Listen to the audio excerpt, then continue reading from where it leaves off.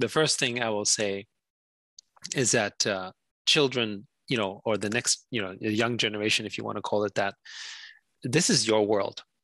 The metaverse, online experiences, video games, actually, this is your world. Nobody knows it better than you. And so this is your opportunity.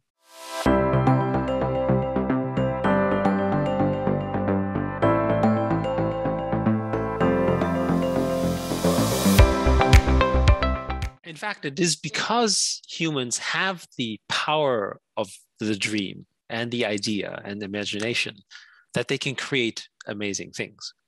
And it's not even about what happened in the last 10 or 20 years. I mean, if you think about it, when Steve Jobs launched the iPhone, he had a dream about how people might communicate in the world.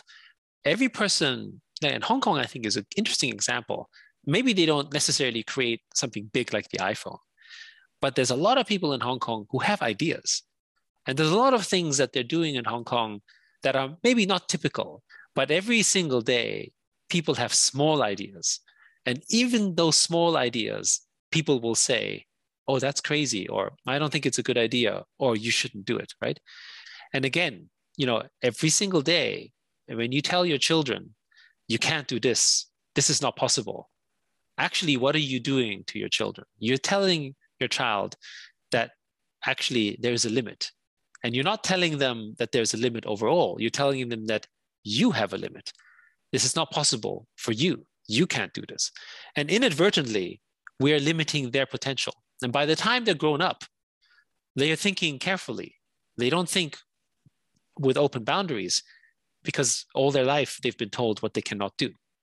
So I think this is a big thing that we need to, we do need to fix if we can societally to create an environment that fosters more creativity and imagination.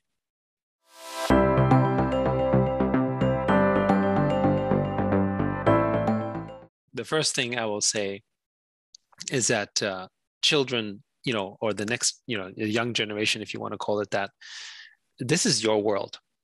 The metaverse, online experiences, video games, actually, this is your world. Nobody knows it better than you. And so this is your opportunity where the environment better than others. Why do you have to necessarily play by the rules of someone else in a world that maybe you don't know that well, right? So that's my first point in terms of, you have a natural advantage, so take advantage of it, I would say. The second thing I would say is, and we say this to everyone, is that, it's not easy to maybe find, but, if you have a purpose and, it can be your own business, it can be work, it can be anything you want. But if you have a strong purpose in your life, then everything is achievable, because especially a purpose that is greater than yourself.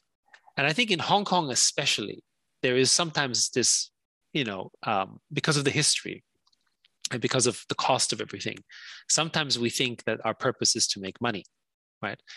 And I think the problem is that if we do that at an early age and we only think about, the purpose is making money, actually, that is not going to necessarily bring you sort of the achievement and, maybe the happiness that you're looking for.